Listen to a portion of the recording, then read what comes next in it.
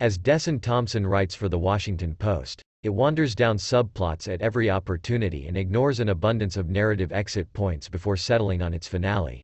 But it is these same weaknesses that make the film so strong. Firstly, its setting.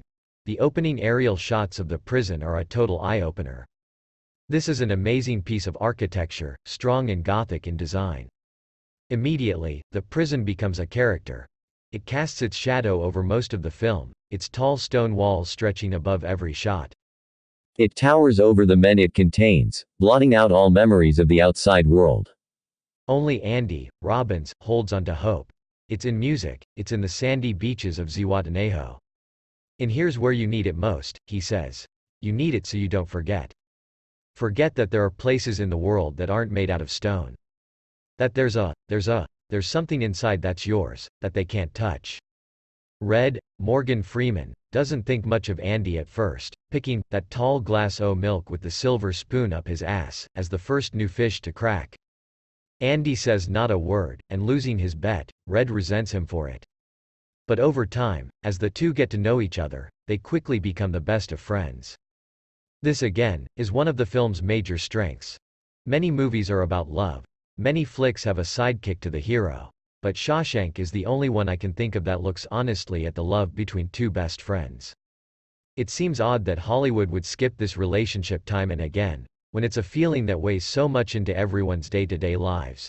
Perhaps it's too sentimental to seem conventional, but Shawshank's core friendship hits all the right notes, and the film is much better for it.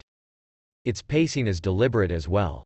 As we spend the film watching the same actors, it is easy to forget that the movie's timeline spans well over 20 years. Such a huge measure of time would pass slowly in reality, and would only be amplified in prison. And it's not as if the film lacks interest in these moments. It still knows where it's going, it merely intends on taking its sweet time getting there. It pays off as well, as the tedium of prison life makes the climax that much more exhilarating. For anyone who sees it, it is a moment never to be forgotten.